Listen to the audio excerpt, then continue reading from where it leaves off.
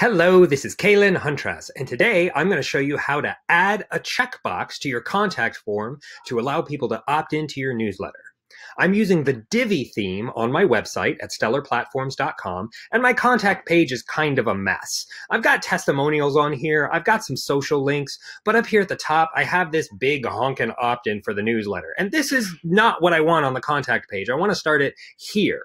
So, and then I can have some testimonials. But what I really want to add is a checkbox down here so that people can opt into my newsletter by checking a box.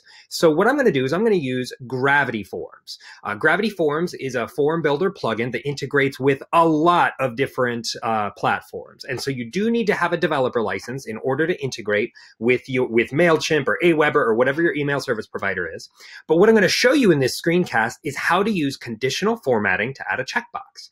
I've got the basic fields here, name, email, and what should we talk about. And I'm going to add a checkbox right here to ask them to subscribe to the Stellar Platforms newsletter.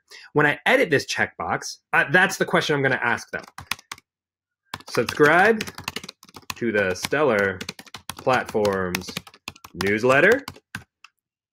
And the way that I like to do this is have one checkbox that says, yes, please! Exclamation point, and check it by default. And I'm going to uncheck the other ones, okay? So now I have this checkbox in place. I'm going to go ahead and update this form. Boom, all right? And now I need to use the conditional formatting. So I'm going to go into settings and go to ConvertKit, which is my current email service provider.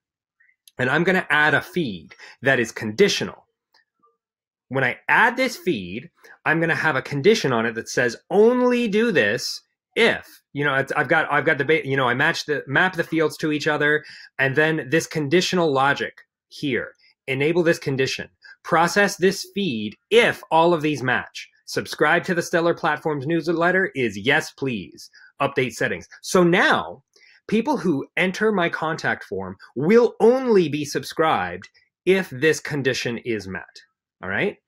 And so now I'm going to go into the visual builder and I'm going to take out this form and I'm going to add a gravity form.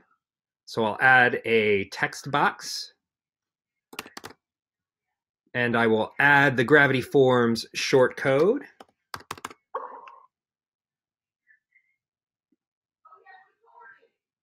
And while it's loading, I'm going to show you one more conditional trick.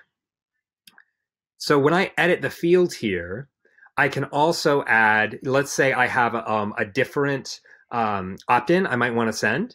I can add like subscribe to the 5-day challenge, to the 5-day lead generation challenge too. But I don't want this shown to everybody. So I'm going to have this hidden unless a condition is met. So I'm going to go into advanced. I'm going to go into enable conditional logic, and it will only show this if subscribe to the Stellar Platforms newsletter is yes. Okay. So now I'm going to update this and I'm going to refresh the contact page and let's see what we've done. Looks like my save has not finished over here. Oh yeah, I need to save this one. That will help.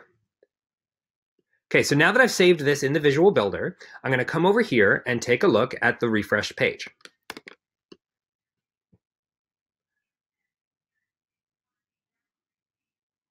All right, so now I have a contact form. Oh, look at this. This is not conditional. Oh, you know why? It's because this is pre-checked. So if I don't have this pre-checked, this is neat. Check this out. So if I don't have this pre-checked, then I get two conditions in place. Oh, and before I forget, let me just go ahead and delete this top section right here that I don't want. It's going to start with let's talk. Boom. And now let's take a look at the updated contact page. So now I've got two conditions in play. The first condition, yeah, look at that. That's much nicer. Okay, so the first condition is they will only be subscribed if they check this box. The second condition is this only shows if the first one is checked. So then I can add in another ConvertKit conditional. Let me show you how that's done. I'll go to ConvertKit, and then I'm going to add a second conditional to add a tag if the second box is checked. So now add a new ConvertKit feed, 5-day subscribe, select a ConvertKit form. I don't have it set up, so I'm just going to pick this one, and I like to track the source URL, and now enable condition. Process this feed only if that's checked. So now if this second box is checked, then they will get into the special 5-day course as well. So that's your brief tutorial on how to use conditionals with GravityForms to have a checkbox so that people can subscribe to your newsletter. Thanks so much for watching.